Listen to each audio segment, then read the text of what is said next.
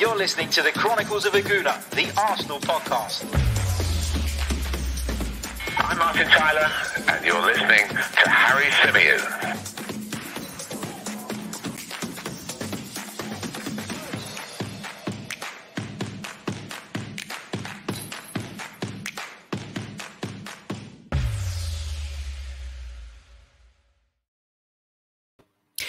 Hello and welcome back to the channel, the Chronicles of Aguna YouTube channel, exclusive bit of YouTube content right here for you. And on this edition, I'm going to be revealing my Fantasy Premier League team. Yes, I play Fantasy Premier League. I can't say that I always stick with it through the entirety of the season. Sometimes I fall behind, lose interest. Other weeks, I just simply forget to pick my team. But I am going to do my best to stick to it this time around. And I can see there are tons of you playing with us here on the Chronicles of Aguna Fantasy League, of which the details are in the description. So I'd love for you to get involved, and we'll be bringing you updates on our fantasy league throughout the course of the season. We're going to think up some prizes as well for the winner come the end of the campaign. We might give prizes to second and third as well. Still a work in progress. I still have to work all of that out, but we're definitely going to be doing something, and I'm looking forward to playing the game with you all throughout the course of the season. Now, for me, fantasy football is quite simple. There are a few rules, like Arsenal fan, can't have Harry Kane in the team. Simple as that. I try to stay away from Spurs players altogether, but sometimes you've got no choice if you want to play the game properly and if you want to win the game. So I'm actually breaking one of my own rules here by including a Spurs player, but it isn't Harry Kane. Maybe I'll consider bringing him in if he joins Manchester City. We'll have to wait and see. But here is my team then. So I'm going to reveal to you guys what my team is. I'm going to talk you through my decisions. And I know the first thing that you're going to say when you look at the team is, what the hell is that? But there's so many things to consider in fantasy football these days. And first of all, one of the big things to consider, and one of the big problems, is that we can't afford everybody. How do you get around the money issue? Because there are so many players that I'd like to have in this team, but I simply can't afford to have in this team. So what do? You know, how do you find that right balance? What's the right balance between defense and attack? Of course, defense earns you points from clean sheets and things like that. Attack is obviously where the majority of your points come from. You know, goals, assists, etc., etc. Bookings also are a problem. Red cards are a problem. So you don't want to overload your team or overspend on the defense. But you've got to be quite tactical in how you pick all of this. And I've had a few real issues in doing this. I'm going to talk you through my fantasy football team so far. So this is my squad. Of course, I'm playing the Fantasy Premier League one over on premierleague.com. In the goalkeeper position, personally, I think it's a waste of money to spend on two good goalkeepers. I don't see the point. I'd rather use that money elsewhere on the team. And if I come to a situation where my goalkeeper is out for a couple of games or whatever, then I'll use a transfer and I will change him, rather than using a proportion of my transfer budget to bring in a second goalkeeper who I don't mind using. Does that make sense?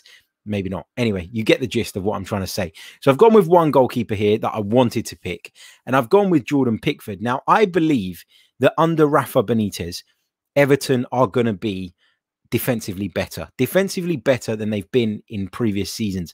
I watched them at times under Carlo Ancelotti and thought they looked a really good defensive unit. In certain games, I thought he set them up brilliantly. Pickford wasn't my first choice, right? I did initially put Emi Martinez in there because he's another one who I expect to have a decent season. But when I thought about it, and I thought about it on balance, actually, I think that Emi Martinez, as good as he is playing in a side that aren't going to be as defensively secure necessarily as a Rafa Benitez side. Dean Smith, Rafa Benitez, who's more of a kind of defensive manager, who's the one that you would think will pick up more clean sheets along the way. And ultimately, that's what keepers get points for. So I went with Jordan Pickford. And as I said, I don't want to spend money on the second goalkeeper. I think it's a waste. So I've gone with Runarsson. Arsenal fans will know him well. Now, moving into the defense, I wanted to pick 4 defenders at least that I would be happy to start with. And one was just literally to fill up space. The 4 I've gone with: Lucas Digne. I've gone with him because, again, Everton, I feel like he is someone that will be part of a team keeping clean sheets, sorry, but also Lucas Digne, he has that ability to provide assists in the shape of crosses, to score goals from free kicks, to put good balls into the penalty area. And so he's quite a smart defender to pick, I would say. So I've gone with Lucas Digne. I've also gone with Leicester City's Ricardo Pereira because, again, for me, he's a fullback that plays in a strong side that I expect to get forward and make things happen in an attacking sense. So I've gone with Pereira. Across the rest of the defense, I've gone with Manchester City's Ruben Diaz. I'm starting to wonder if I made the right choice here, because Ruben Diaz might well keep clean sheets. He might do, he might do lots of good, but is he going to score many goals over the course of the season? No. But I'm kind of banking on City to keep clean sheets here. And I know that City were very good defensively last season. I know he made a massive difference. So actually now I've just talked myself back into that being a good idea. So Ruben Diaz is in my defense. I've also gone with West Ham's Vladimir Coufal. Now, a lot of this is based on the prices of these players as well, right? There are other players that I prefer to have in the side, but of course, the money is restricted. Vladimir Coufal, I thought, got forward really, really well for West Ham last season, contributed with some really good crosses into the box, linked up quite frequently, didn't he, with Thomas Souček. So I'd imagine that Vladimir Coufal should, in theory, have a pretty similar season. Now, West Ham are another team with a manager who I believe is very good at organising a defence. And so while West Ham are not one of the traditional big six, if you like, I think them and Everton are two teams that you can expect to be quite defensively solid over the course of the season. And it's why I've got two Everton players and a West Ham man in my back line. Now, my filler in the back line is Duffy from Brighton and Hove Albion. He will not be selected in my team. Most weeks, I'm going to probably go with a back three because I think you can get more benefit from having more attackers and midfielders in the team. But there will be weeks where I look at the fixtures and I feel like I'll need a back four, or that the back four will serve me better. So my back line, just to repeat, is Duffy, he's the filler, Lucas Digne, Ricardo Pereira, Ruben Diaz, and Vladimir Coufal. Moving into my midfield. Now, this bit is key because in many ways, when you look at my strikers, you might think I've gone with a bit of an underwhelming selection. But what I've done is made a decision to go with more in the midfield. Because when I look around the Premier League at the moment, I look at the centre forwards that are around. Obviously, Harry Kane, future uncertain, not going to be part of Spurs' side, you'd imagine, for the opening game, or will he? I don't know. But he's not going to be up to speed necessarily. Plus, I've got that all-important rule, no Harry Kane. So Harry Kane's not in my team. Outside of that, Sergio Aguero's gone. Historically, he would have been a regular pick for me. I look at Manchester United, Edinson Cavani. Would you put him up front? Romelu Lukaku, remember, has not officially joined Chelsea at the time of recording. So he is not an option at this moment in time. And other than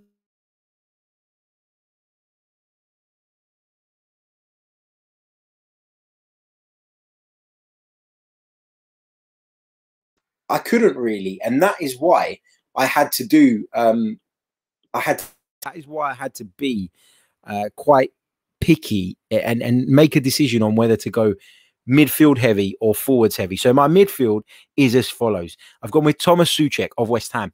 Scored lots of goals for them last season, was a real threat in the air. Do I think that he'll have as good a season again at West Ham? Probably not, but his price is quite reasonable, and I figured that he will make some contribution in that sense. Across the rest of the midfield, I've gone with Arsenal's Nicolas Pepe. I'm expecting him to have a really strong campaign. I thought it was excellent towards the back end last season, and I think he's probably one of Arsenal's biggest goal threats at the moment. So Nicolas Pepe is in there for me. I've gone with Mo Salah. That's a banker pick for me. When I do fantasy football, he's one of the players that I always want to try and get into the team somehow. Always going to get goals, always going to get assists from Mo Salah. And another one who's a bit of a banker, Tottenham player, unfortunately, but I couldn't avoid this, was Heung-min Son. So I've stuck him in there as well. And my fifth player that is a bit of a punt. It's a bit of a gamble. It's Brighton's Leandro Trossard. Again, very reasonably priced, quite cheap in comparison to some of his peers. But for me, Leandro Trossard, on the occasions that I watched him play last season, I thought was really impactful. I thought he was really good at drifting in field and driving at opponents. I saw him score a couple of brilliant goals from outside the box. I commentated on a couple of them as well over the course of last season. So a big fan of Leandro Trossard. And that one's a bit of a punt for me, a bit of a gamble. But I think the midfield, having Pepe, Salah and Son, will balance out what I've done in the forward positions. Now, again, reiterate the point. I don't think there are that many standout centre forwards in the Premier League anymore. And this is why it's really difficult to make this decision. I've gone with Brentford new boy Ivan Toney. Ivan Toney obviously had a really good season last season. When I say Brentford new boy, I mean Brentford are the new boys. They're just come into the Premier League. Little bit unsure as to how Tony's form is going to translate from the Championship to the Premier League, but again, very reasonably priced, and he's Brentford's penalty taker. So, yeah, gone with Ivan Toney. I've also gone with Aston Villa's Ollie Watkins. Now, I understand he's a doubt for the start of the season, for the first game of the season, but I'm playing the long game here, and I think Ollie Watkins had a really good campaign last time out. Not only does he score goals, he provides assists, and I think that is something that maybe goes under the radar a little bit with Ollie Watkins in fantasy football. Scored a lot of points last season. And again, in order to accommodate that midfield that I've gone with, I've decided to put him in up top. I've also put Arsenal's Alexander Lacazette, another one who will provide assists in that centre forward position.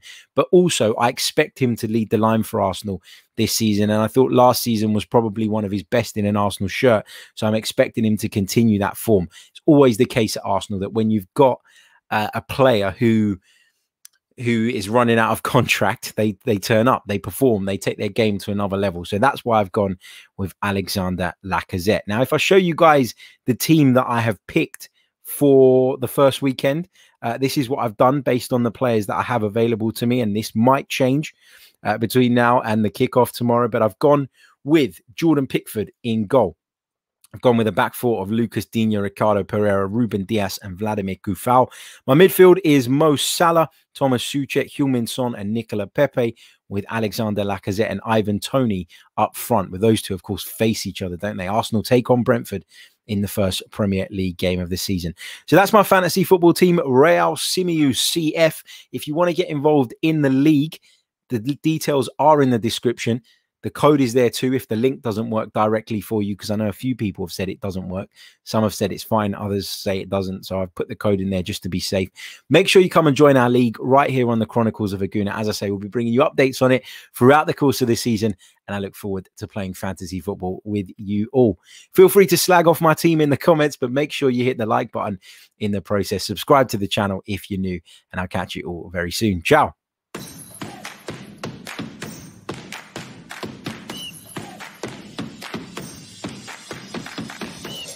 You're listening to the Chronicles of Aguna, the Arsenal podcast.